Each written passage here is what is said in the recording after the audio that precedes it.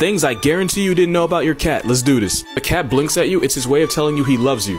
So don't be shy, blink back. Cats greet each other by touching noses. The best way to introduce yourself to a cat is to let it touch the tip of your finger with its nose. That way it would mimic the way cats communicate with each other. Cats are farsighted. Cat eyes are so large that they can't focus on anything closer to a foot in front of their face. This is why it's better that you get a cat to recognize you through smell, because they can't always recognize you through sight. Cats have no collarbones. That means they can fit through any opening that's the size of their head. If you're allergic to cats, you're not allergic to their fur. You're actually allergic to their saliva. The problem is they spend so much time cleaning themselves that they get covered in the saliva that triggers the allergies.